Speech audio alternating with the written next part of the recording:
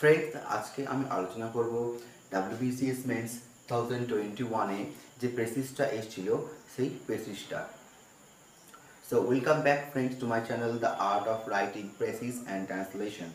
তো আজকে যেহেতু আমার আলোচ্য বিষয় WBCS মেন্স 2021 এর প্রেসিস, সো ফ্রেন্ডস আমরা আগে দেখে নেব what is said in the precis. প্যাসেজে precis করতে গেলে আমাদের যে প্যাসেজটা দরকার সেই প্যাসেজে ঠিক কী বলছে। So friends, let's start about today's video.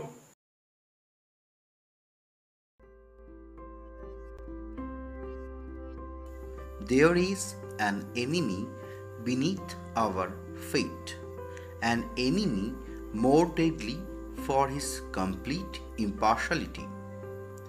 He recognizes no national boundaries, no political parties. Everyone in the world is threatened by him. The enemy is the earth itself. When an earthquake strikes, the world trembles.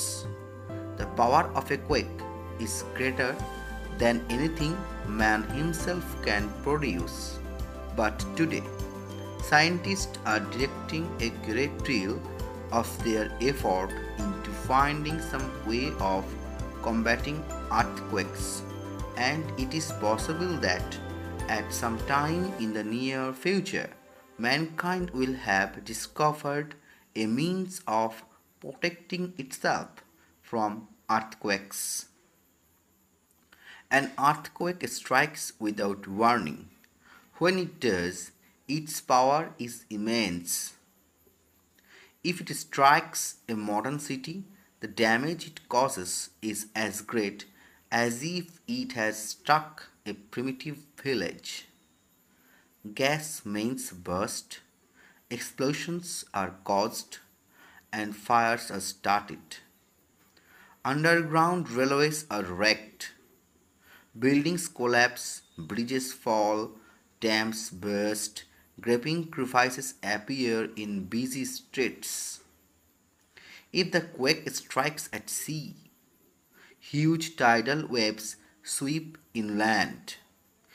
If it strikes in mountain regions, avalanches roar down into the valley.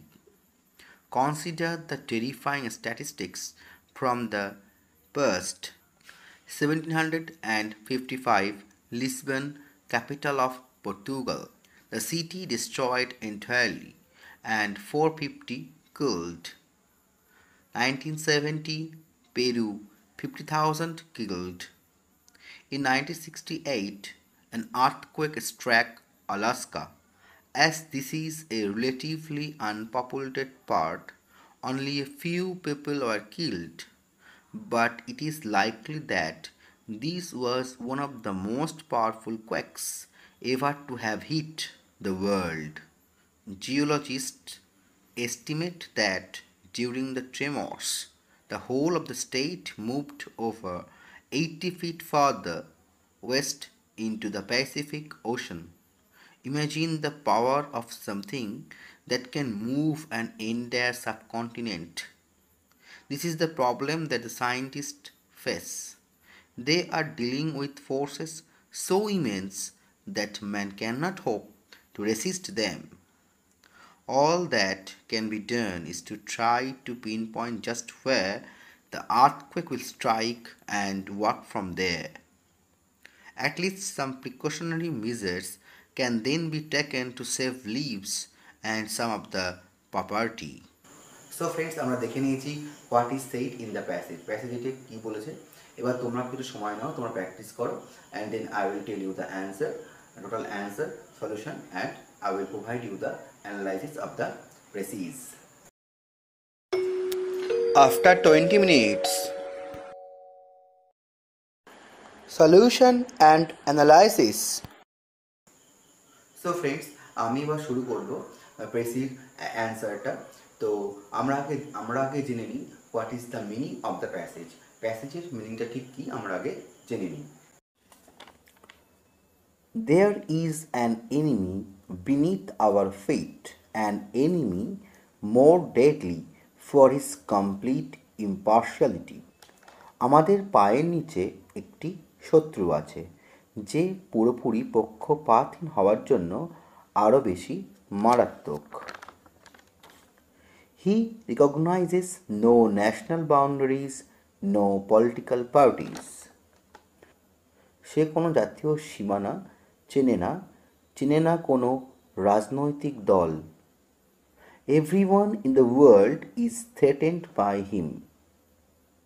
এই বিশ্বের সকলই তার থেকে ভীত। The enemy is the earth itself. এই শত্রু হচ্ছে পৃথিবী নিজেই। When an earthquake strikes, the world trembles. যখন ভূমিকম্প আঘাত হানে তখন সারা পৃথিবী কেঁপে ওঠে। The power of a quake is greater than anything man himself can produce. মানুষ যে ক্ষমতা উৎপন্ন করতে পারে একটা কম্পনের ক্ষমতা তার থেকে অনেক বেশি। But today scientists are directing a great deal of their effort into finding some way of combating earthquakes, and it is possible that at some time in the near future mankind will have discovered a means of protecting itself from earthquakes. কিন্তু এখন বিজ্ঞানীরা প্রচুর পরিশ্রমের মধ্য দিয়ে চেষ্টা চালিয়ে যাচ্ছে ভূমিকম্পের সাথে যুদ্ধ করার একটি উপায় বের করার জন্য, এবং অদূর ভবিষ্যতে মানুষ ভূমিকম্পের হাত থেকে নিজেদের বাঁচানোর উপায়ও বের করে ফেলা সম্ভব হবে। An earthquake strikes without warning. ভূমিকম্প আমাদের সতর্ক করা ছাড়াই আঘাত হানে। When it does, its power is immense. যখন ভূমিকম্প ঘটে তার ক্ষমতা তখন ব্যাপক হয়। If it strikes a modern city, the damage it causes is as great as if it has struck a primitive village. যখন এটা কোনো আধুনিক শহরের উপর আঘাত হানে তখন এত পরিমাণ ক্ষয়ক্ষতি হয় যে মনে হয় এটা কোনো সেকেলে গ্রাম ছিল। Gas mains burst, explosions are caused and fires are started. গ্যাসের প্রধান পাইপ ফেটে গেলে বিস্ফোরণ ঘটে এবং আগুন ধরে যায়। Underground railways are wrecked. ভূগর্ভস্থ রেলপথ ধ্বংস হয়। Buildings collapse, bridges fall, dams burst. Gaping crevices appear in the busy street. সেতু ভেঙে পড়ে, জলের বাঁধ ভেঙে যায়, ব্যস্ত রাস্তার মাঝে বড় বড় ফাটল সৃষ্টি হয়। If the quake strikes at sea, huge tidal waves sweep inland. যদি মহাসাগরে ভূমিকম্প আঘাত হানে বিশাল জলোচ্ছ্বাসের ঢেউ সমভূমিতে আছড়ে পড়ে। If it strikes in mountain regions, avalanches roar down into the valley. যদি ইহা পাহাড়ি অঞ্চলে আঘাত হানে তাহলে হিমানী সম্প্রপাত বিশাল শব্দের সাথে উপত্যকায় নেমে আসে। Consider the terrifying statistics from the past. এবার অতীতের কিছু মারাত্মক পরিসংখ্যান বিবেচনা করা যাক। 1755, Lisbon, capital of Portugal, the city destroyed entirely and 450 killed. 1755 সাল, পর্তুগালের রাজধানী লিসবন। শহরটি ধ্বংস হয়ে গিয়েছিল এবং 450 জন মারা গিয়েছিল। 1970, পেরু, 50,000 killed. 1970 সাল, পেরুতে 50,000 লোক মারা গিয়েছিল। In 1968, an earthquake struck Alaska. 1968 সালে আলাস্কায় ভূমিকম্প আঘাত হেনেছিল। As this is a relatively unpopulated part, only a few people were killed. যেহেতু এখানে তুলনামূলকভাবে মানুষের বসবাস কম তাই শুধুমাত্র কিছু লোক মারা গিয়েছিল। But it is likely that this was one of the most powerful quakes ever to have hit the world. কিন্তু এটা বলা যেতে পারে যে সবথেকে ক্ষমতাসম্পন্ন ভূমিকম্পগুলির মধ্যে এটি এখনও পর্যন্ত অন্যতম যা পৃথিবীতে আঘাত হেনেছিল। Geologists estimate that during the tremors, the whole of the state moved over 80 feet further west into the Pacific Ocean. ভূতত্ত্ববিদরা গণনা করে দেখেছেন যে ভূকম্পনের সময় সমস্ত অঞ্চলটি আরও ৮০ ফুট পশ্চিমে প্রশান্ত মহাসাগরের দিকে এগিয়ে গেছে। Imagine the power of something that can move an entire subcontinent. এর ক্ষমতা কল্পনা করতে হবে যা কিনা একটা উপমহাদেশের অবস্থান পরিবর্তন করে দিয়েছে। This is the problem that scientists face. এটাই সবথেকে বড় অসুবিধা বিজ্ঞানীরা যার সম্মুখীন হয়। They are dealing with forces so immense that man cannot hope to resist them. তারা যে শক্তি নিয়ে কাজ করছে তার ব্যাপকতা এতটাই যে মানুষ কখনো আশাই করতে পারবে না যে একে রোখা সম্ভব। All that can be done is to try to pinpoint just where the earthquake will strike and work from there. আমরা যা করতে পারি তা হলো কোথায় ভূমিকম্প হবে তা পুঙ্খানুপুঙ্খভাবে নির্ণয় করা এবং তারপর থেকে কাজ শুরু করা। At least some precautionary measures can then be taken to save lives and some of the property. আমাদের জীবন এবং কিছু সম্পত্তি বাঁচাতে অন্তত কিছু সতর্কতামূলক ব্যবস্থা গ্রহণ করা যেতে পারে। সো ফ্রেন্ডস, আমরা জেনে নিয়েছি what is the meaning of the passage. প্যাসেজের মিনিংটা ঠিক কী আমরা বুঝতেই পারছি যে WBCS মেন্স সে যে সমস্ত বেসিসগুলো দেয় তা মাঝে মাঝে একটু বড়ই হয় এবং আজকের বেসিসটা তার মধ্যেই পড়ে। বেসিসটা একটু বড়, কিন্তু এটা মাথায় রাখতে হবে যে বেসিসটা বড় হলেও এর জিস্ট কিন্তু খুবই কম, অল্পই এর জিস্ট আছে। বেসিসের মোট ওয়ার্ড যা আছে তার কিন্তু 3 ভাগ 1 ভাগ আমরা লিখব মেন জিস্টটা। তাহলে চলো শুরু করি। What is the answer of the basis. অ্যান্সারটা আগে লিখছি এবং তারপর আমি অ্যানালাইসিস করে মেইন প্যাসেজের সঙ্গে অ্যানালাইসিস করে ডিটেল ডিসকাশনটা আমি বলে দেবো। ফ্রেন্ডস, আমি প্রেসির টাইটেলটা দিয়েছি earthquake.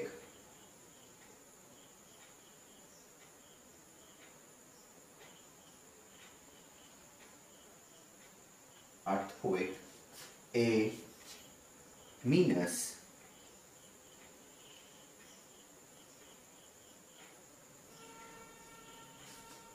earthquake, a menace of mankind.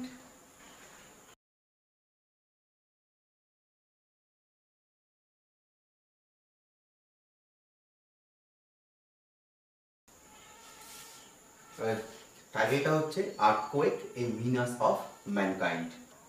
Friends, আমি একদম প্রথম লাইনে যেটা লিখেছি সেটা হচ্ছে earthquake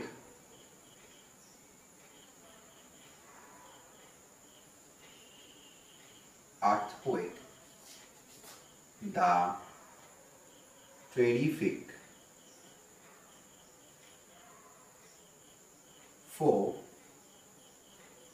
of mankind has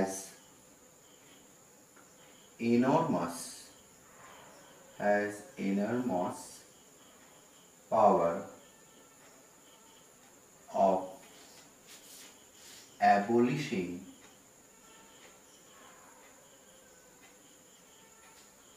everything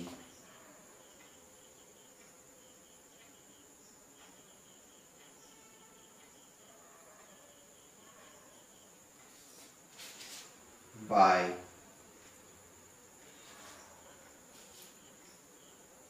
within a few seconds.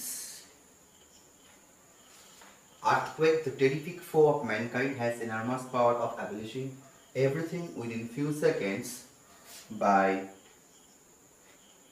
shaking of the earth by shaking of the earth remaining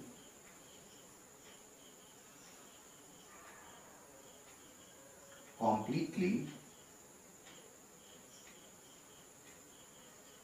unbiased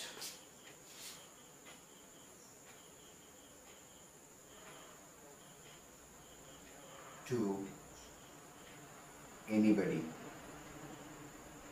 তাহলে ফার্স্ট লাইনে কি লিখলাম? আর্থকোয়েক দ্য টেরিফিক ফো অফ ম্যানকাইন্ড, ভূমিকম্প মারাত্মক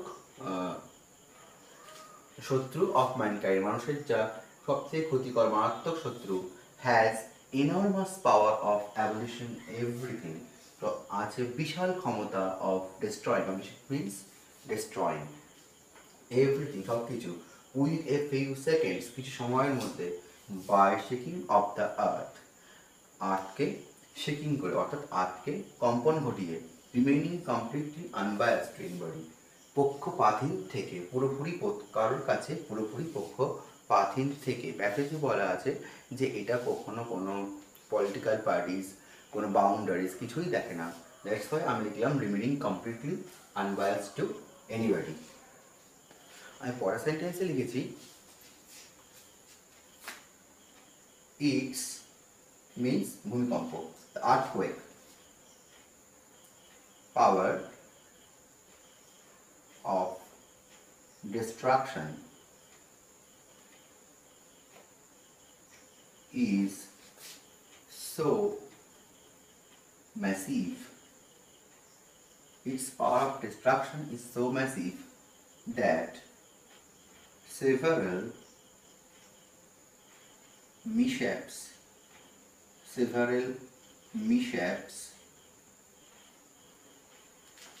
take place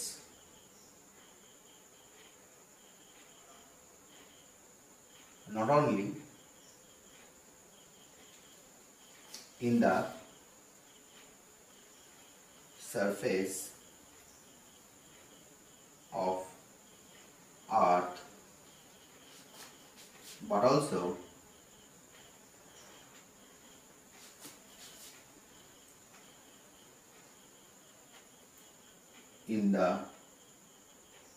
on the hills,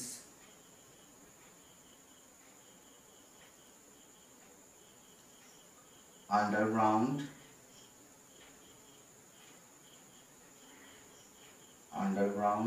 and even in seas. বলছি it's power of distraction, এর ক্ষয়ক্ষতি করার ক্ষমতা এতটাই যে, ইজ সো ম্যাসিভ, এতটাই ব্যাপক যে, several মিসহ্যাপস took place not only in the surface of earth, বিভিন্ন রকমের অ্যাক্সিডেন্ট মিসহ্যাপস ঘটে শুধুমাত্র পৃথিবীর উপরের সার্ফেসেই নয়, কোথায় কোথায় না, পাহাড়ে, আন্ডারগ্রাউন্ডসে, মাটির নিচে, অ্যান্ড এমনকি সমুদ্রেও। প্যাসেজে বলা আছে যে পাহাড়ে কি কি ঘটে না, পাহাড়ের ফাটল দেখা দেয়, হিমানি সম্প্রপাত ঘটে, আন্ডারগ্রাউন্ডে কী হয় না, আন্ডারগ্রাউন্ডে পাইপ লাইন ফেটে গ্যাস বেরিয়ে আসে, বিস্ফোরণ ঘটে, সিতে কী হয় না, প্রচণ্ড জলোচ্ছ্বাস হয় এবং সেই জলোচ্ছ্বাসগুলো কী হয় সমভূমিতে চলে আসে। তাহলে এক রকমের ঘটনা হচ্ছে ভূমিকম্প হলে ঘটে, সেটাই আমি এক লাইনে লিখে ফেললাম যে কি না, several মিসহ্যাপস take place not only in the surface of earth, শুধুমাত্র পৃথিবীর উপরেই ক্ষয়ক্ষতি হয় এবং মানুষ মারা যায় তাই নয়, কোথায় হয়, হিলস, পাহাড়ে, আন্ডারগ্রাউন্ড, মাটির নিচে এবং এমনকি মহাসাগর এবং সাগরেও এই ভূমিকম্প হলে যে ক্ষয়ক্ষতিগুলো হয় তা প্যাসেজে উল্লেখ করা রয়েছে। আমি পরের সেন্টেন্সে লিখেছি the most dangerous earthquake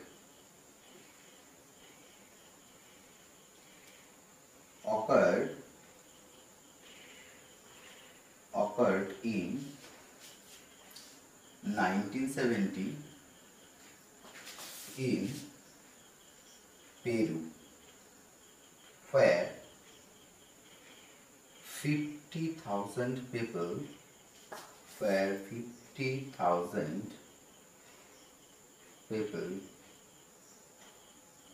died.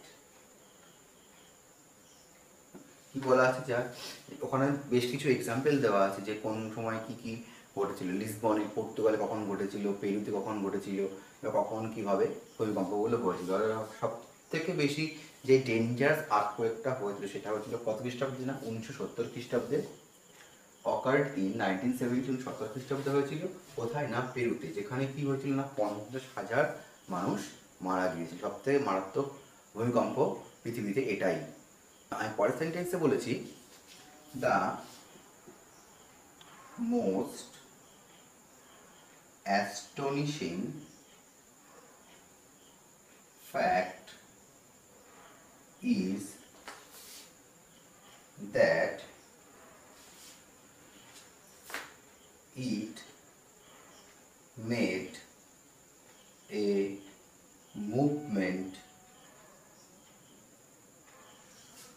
of a subcontinent over 80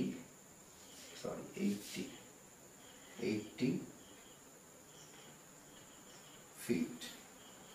The most astonishing fact, সব থেকে বিস্ময়ের বিষয় হচ্ছে এইটা যে the earthquake made a movement of a subcontinent, একটি উপমহাদেশকে প্রায় 80 ফুট কি হয়েছিল না পশ্চিমের দিকে ঠেলে দিয়েছিল প্রশান্ত মহাসাগরের দিকে। তাই আমি লিখলাম the most astonishing fact is that, সব থেকে বিস্ময়ের বিষয় এই যে এটা একটা উপমহাদেশকে 80 ফুট এগিয়ে দিয়েছিল, 80 ফুটেরও বেশি এগিয়ে দিয়েছিল। আমি একদম শেষ সেন্টেন্সে বলেছি as earthquake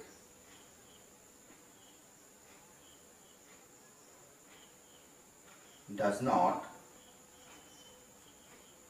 forewarns,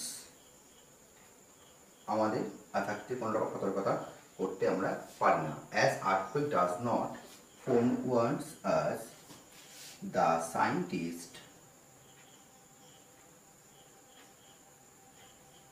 strive to trace a new path to take some precautions to save lives and possessions. তাহলে কি লিখলাম না, যেহেতু earthquake does not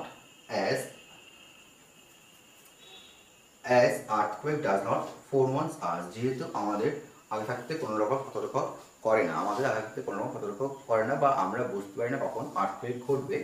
The scientists strive to trace, scientist এখন ট্রাই করছে একটা নতুন পথ বের করার, টু টেক সাম প্রিকশন, যাতে আমরা প্রিকশন নিতে পারি কি করার জন্য না আমাদের জীবন রক্ষা করার জন্য এবং আমাদের কিছু সম্পত্তি বা আমাদের যে স্থাপত্য ভাস্কর্যগুলো আছে সেগুলো রক্ষা করতে যাতে আমরা প্রিকশন নিতে পারি, তার জন্য সায়েন্টিস্টরা এখনও ট্রাই করছে।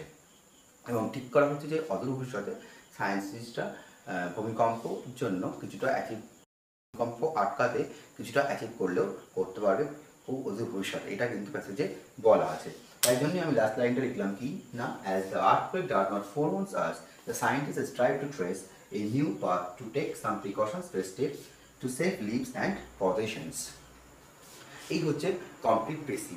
এবার আমি প্রেসিসটার অ্যানালাইসিস করে প্যাসেজের সঙ্গে কোন প্যাসেজের সাথে কতটুকু লাইন আমি জিস্ট হিসেবে লিখেছি সেটা আমি অ্যানালাইসিস করে বলে দিচ্ছি। সো ফ্রেন্ডস, একদম প্রথম কিছু লাইনে এটাই বলছে যে আমাদের সবথেকে বড় শত্রু হচ্ছে ভূমিকম্প, এবং এই ভূমিকম্প যখন হয় তখন পৃথিবীতে অনেক ক্ষয়ক্ষতি তারা সৃষ্টি করে, এবং সায়েন্টিস্টরা চেষ্টা করছে যে কিভাবে তারা অদূর ভবিষ্যতে এইটাকে অ্যাচিভ করতে পারবে। তাই আমি ফার্স্ট লাইনে লিখলাম আর্থকুয়েক দ্য টেরিফিক ফো অফ ম্যানকাইন্ড, যা মানুষের মারাত্মক একটা শত্রু, হ্যাজ এনরমাস পাওয়ার, যথেষ্ট ক্ষমতা আছে, অফ অ্যাবলিশিং এভরিথিং, সমস্ত কিছু ধ্বংস করে ফেলার, উইদিন এ ফিউ সেকেন্ডস, কয়েক সেকেন্ডসের মধ্যে, by shaking of the earth, পৃথিবীকে কাঁপিয়ে, remaining completely unbiased two anybody, পুরোপুরি আনবায়াস থেকে, পুরোপুরি কাউকে পক্ষপাতহীন না করে, কারণ প্যাসেজে প্রথম দিকে একদম বলা আছে এটা পক্ষপাত, ইট রিমেন্স কমপ্লিট ইম্পার্শালিটি, এটা কোনো রাজনৈতিক দল দেখে না, কোনো ন্যাশনাল বাউন্ডারি, কোনো সীমানা কিচ্ছু জানে না। তাহলে কি বললাম না, completely unbiased two anything or anybody.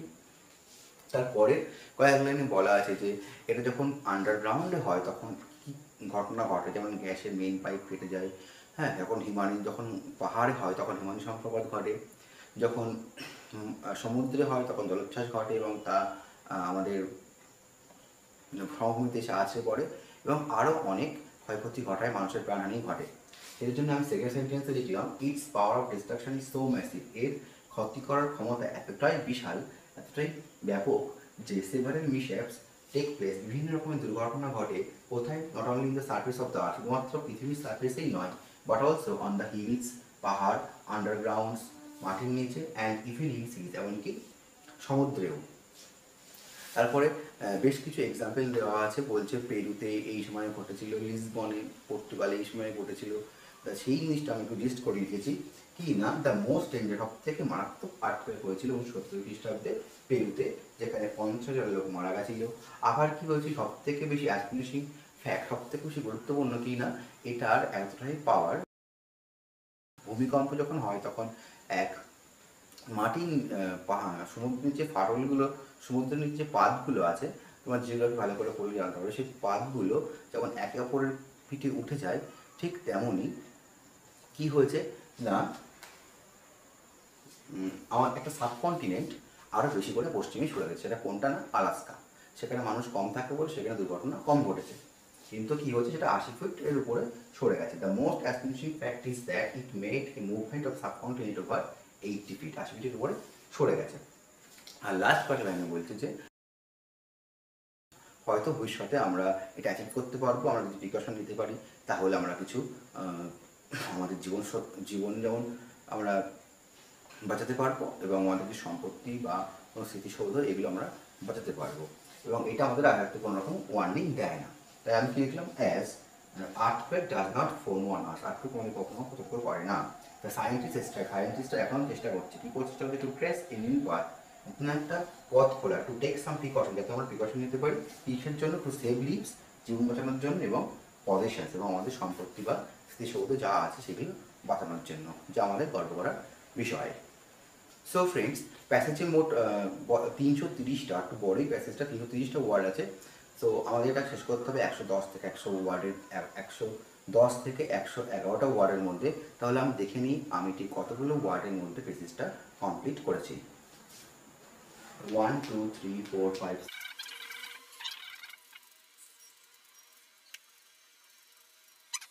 7 8 9 10। তাহলে আমি I completed the thesis within 110 words. আমি 110টা ওয়ার্ডের মধ্যে পেজটা কমপ্লিট করতে পেরেছি। That is the 1/3 of 330। 330 এক ভাগ হচ্ছে 3 ভাগের 1 ভাগ হচ্ছে 110, এবং আমি 110টা ওয়ার্ডের মধ্যে পেজটা শেষ করতে পেরেছি। So friends, this is the answer of the thesis. So friends, যারা এখনো পর্যন্ত আমার চ্যানেলকে সাবস্ক্রাইব করেন, তারা সাবস্ক্রাইব বাটনকে সাবস্ক্রাইব করে এবং পাশে থাকা বেল আইকনটা চেপে দাও, যাতে আমি ভিডিও আপলোড করার সঙ্গে সঙ্গে তোমরা নোটিফিকেশন পেয়ে যেতে পারো এবং তোমরা ভিডিওটা দেখে নিতে পারো। So friends, thank you, thanks for watching, C you in the next video again.